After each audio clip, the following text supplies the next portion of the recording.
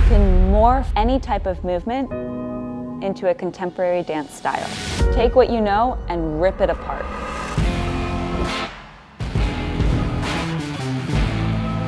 In this Dance Masterclass, you will learn the foundation of contemporary dance.